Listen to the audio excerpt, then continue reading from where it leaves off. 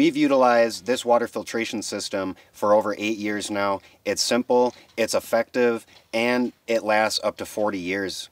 What's going on, everyone? I'm Brandon, and this is the Greening the Desert Project. We're here taking a look at our Biosand filter today. This is a filter that we've actually utilized for over 8 years, and it's served us pretty well in filtering out all of our rainwater that we've collected over the years. So with this system and this setup, it's pretty similar to a lot of sand filters that go with pool setups, in-ground pools and such like that. They also utilize it in wastewater treatment plants as well. But for our sake, we have our filter system for filtering our rainwater that we've been catching throughout the winter. As we get prepared and more set up top here for camping and getting everything situated so that we can continue the build on the Gabion Wallapini. So I put together our Biosand filter here, which the simplicity of it is something that's super appealing to myself, not only in just the concept, but just the makeup of the design in general. So with it not using very many pieces, it makes it very simple to piece all of this together in and of itself. I only had to make a few holes in the buckets, and you can see that this is a double bucket system. And with most people's setup, sometimes it depends on the design. Not everyone has a double bucket. Some people utilize just a single bucket. But for our case, we've got our top bucket that has gravel for filtering out bigger debris, large sticks and stuff like that. And then we have our bottom bucket that is holding the sand and where our biological layer is going to be developing. So with it being simple to put together, the one disadvantage I'll say when piecing it together is having to wash the material. I'll say that that probably takes the longest amount of time through this whole process of building this, is washing and kind of filtering out all of the clay particles and stuff from the sand and the gravel itself. And granted, we could have used all of the materials that we have on the land because we do have sand, we have gravel, and we have rocks. But I actually did utilize some gravel from the land. I actually bought 2 50-pound bags of play sand, which is already somewhat cleaned, but there's still a cleaning process to it. There's still a lot that's in there when you actually go and wash it. And I think overall it took maybe almost 40 gallons of water to clean all of the gravel and all of the sand to make this complete.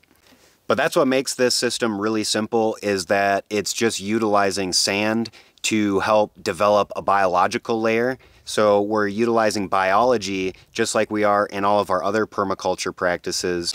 And with how we're doing the gardening and the food forests and such, the biology is the main player in filtering out the viruses, the pathogens, any organic material.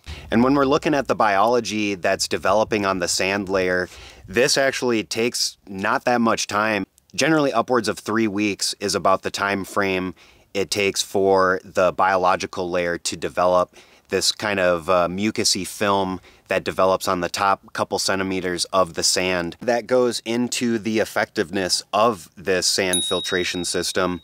Studies have definitely proven that there's a 90 to 99% filtration rate with these sand filters once we get the biology established on the top layer.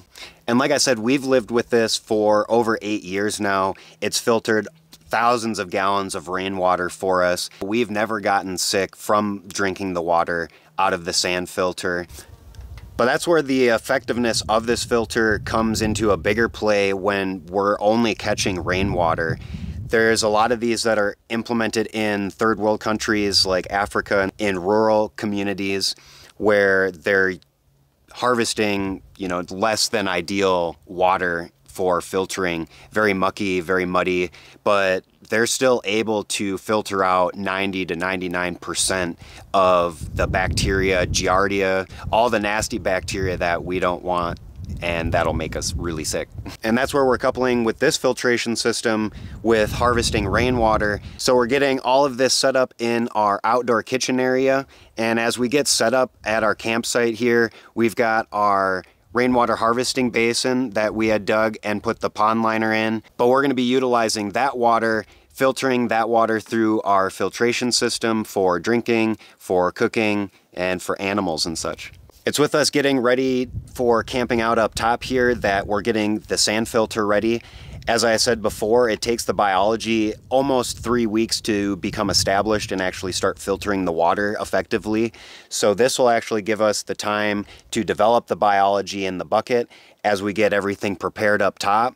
We're still running into some wet weather and kind of colder weather, so we're still holding off on being up here a little bit more often and actually getting set up and camped out.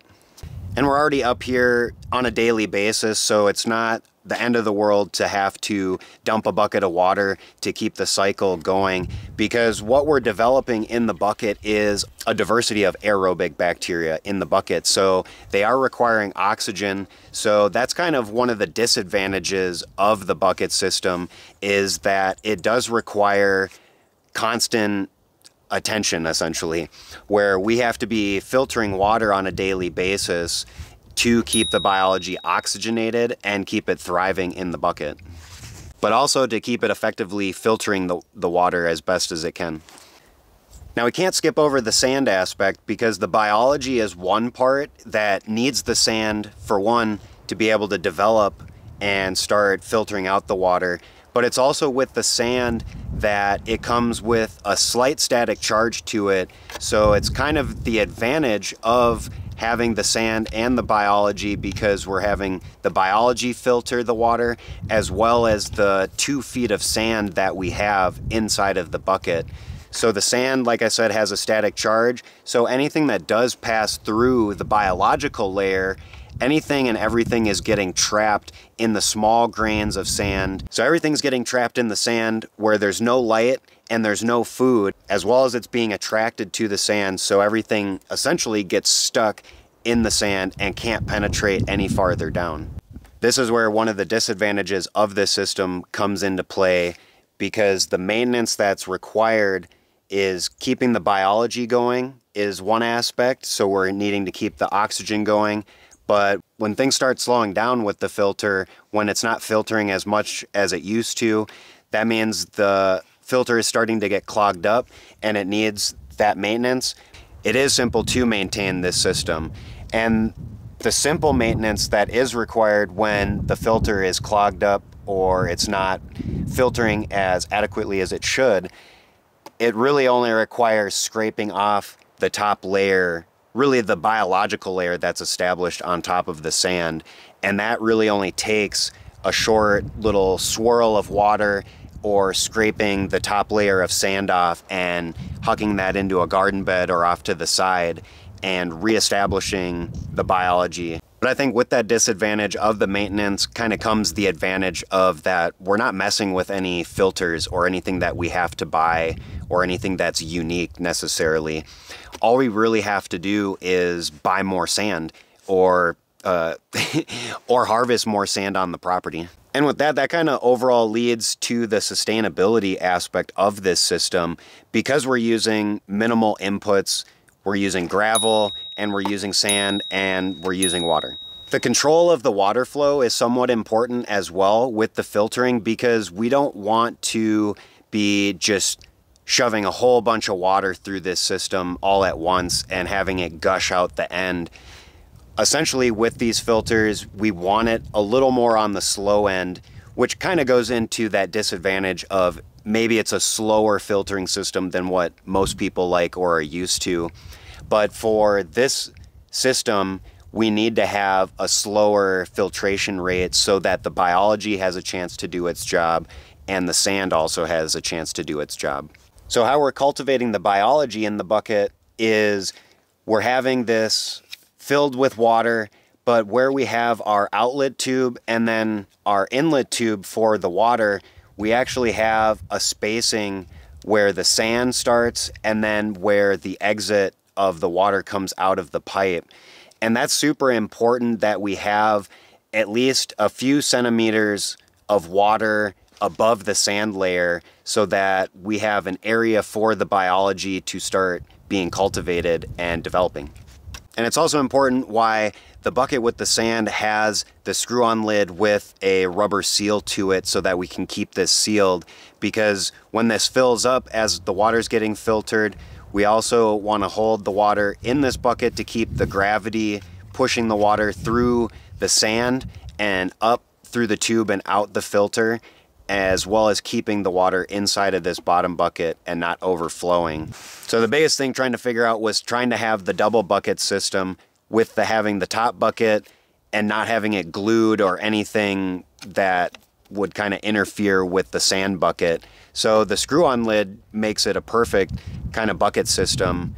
So with everything being so simple, it makes the longevity of this system way longer compared to regular filters, sediment filters, reverse osmosis. And like I had said in the very beginning, this system has a 35 to 40 year lifespan to it.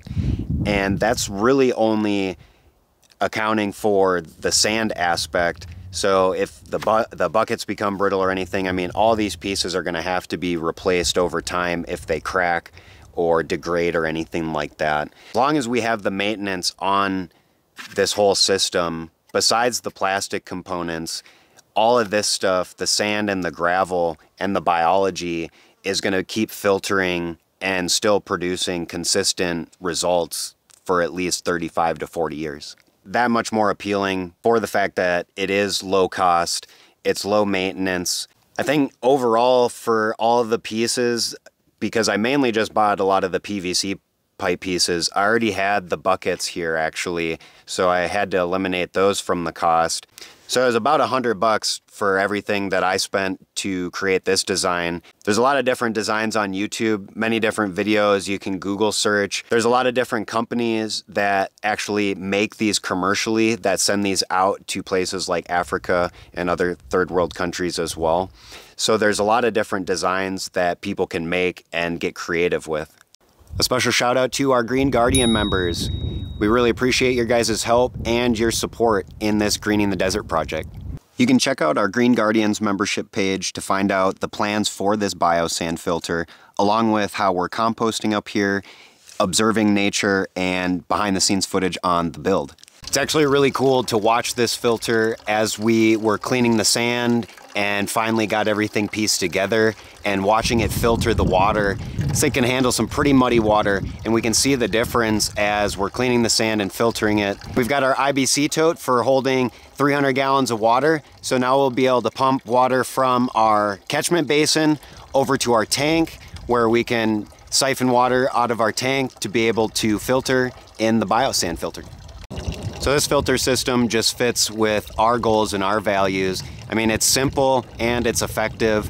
And for how we're gonna be camping and staying on the land up here while we're building, this is an essential piece for our survival here, is one aspect, but also for cooking and cleaning as well as animals. It's getting pretty exciting setting up our camping area, getting our outdoor kitchen area set up as well. And in the meantime, we actually have been on the side working on the gabion Wallapini. And a lot of the stuff that Nika has done